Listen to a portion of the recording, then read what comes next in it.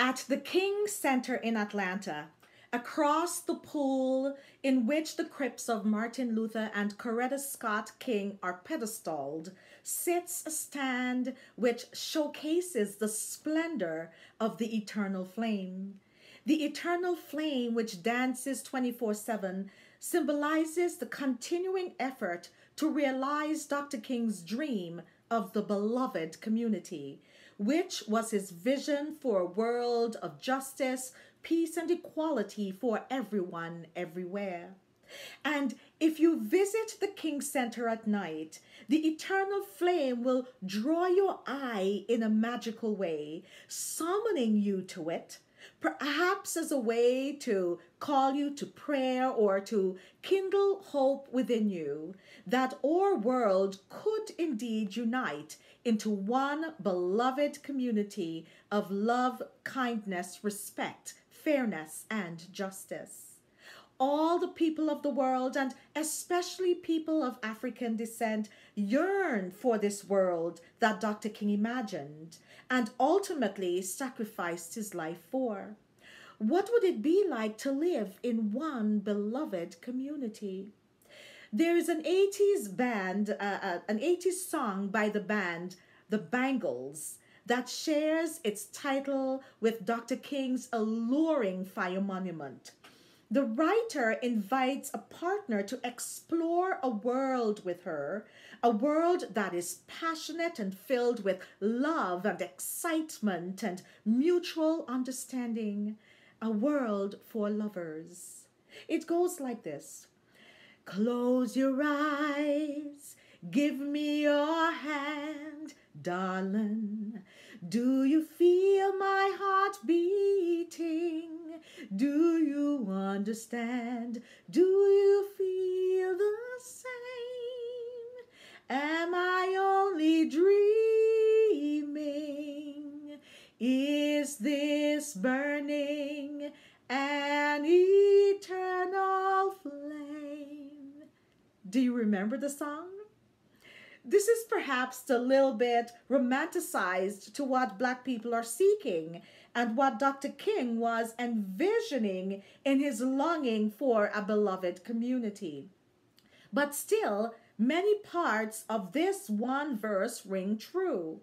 People of African descent distressingly often wonders, do you see us? Do you hear us? Do you understand the suffering we endure that oftentimes feel like it's never ending? Are you able to imagine our pain? Will you stand with me? Are you willing to be partners in a beloved community? In our scripture today, Luke 5:1-11, we read of Jesus' first encounter with and introduction to Simon Peter. Jesus was being pressed upon by a large crowd that gathered to hear him speak. And at the water's edge, he decided that it may be best to borrow a boat, to possibly gain a better vantage point to speak to the people, and also perhaps a place where he could sit. The borrowed boat belonged to Simon Peter, and perhaps out of gratitude afterwards, Jesus wanted to gift the weary fisherman. He suggested that Peter put the boat back out into deep water, but Peter thought it was pretty pointless, considering he had fished all night long and yielded nothing. But Peter decided to humor Jesus. He took the boat out and lowered his nets, and whoa! Verse 6 tells us that so much fish was caught that the nets were unable to hold the multitude of it, and so the nets began to break. What a wonderful problem for fishermen to have. But it's the next verse that is applicable to our theme today of creating a beloved community. Verse 7 says, "And they beckoned unto their partners, which were in the other boat, that they should come and help them. And they came and filled both the boats, so that the boats began to sink." A beloved community cannot be created without partnerships. In the coastal villages of Gambia, West Africa, many fishermen need to form alliances when fish is scarce. They often combine their nets to cover a larger area to secure as much fish as possible. And then at the end of the day, they split the catch. It is a successful fishing strategy that enables each fisherman to make a little money or at least feed his family. Partnerships are necessary for survival.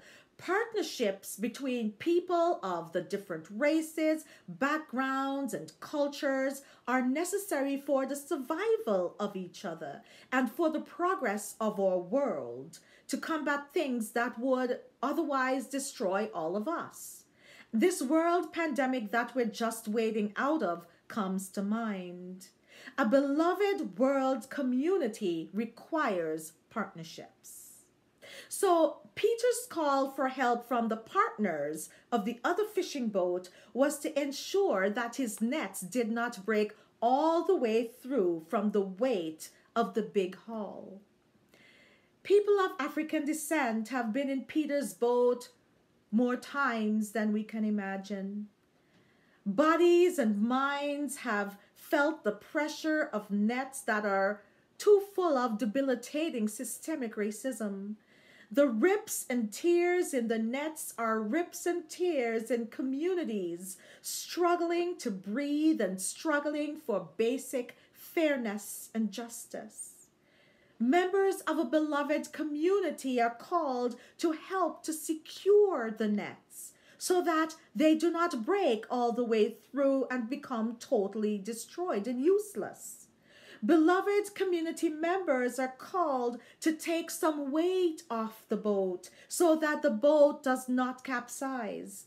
And when the load is eased and the boat is stabilized, the beloved community is summoned to participate in the mending of nets and the feasting together afterwards. Peter also wanted to share his bounty. What good was it to benefit from that amazing gift of Jesus and not share it with the others? What does the sharing of the bounty of Jesus look like? In Windsor, Ontario, right on the Canadian-American border, from spring to fall, hundreds of people gather daily to fish from the beautiful Detroit River. But there is a phenomenal, beloved community that is being fostered by fishing along the Detroit River. Many of the people along the river fish for sport, and they try to capture the biggest and most elusive of the river fish. And they use a catch and release system. Then there became a growing realization that many others who fish along the river do so out of necessity. Low-income and homeless members of the community stand along the river day after day, trying to catch as much as they can in an attempt to address their food insecurity. But over time, the focus of the folks who fish for sport shifted from trying to catch the biggest fish to catching as many fish as possible to fill the coolers of the folks who fish for food security. It's a beautiful example of how members of a beloved community work to care for each other in the securing and sharing of bounty.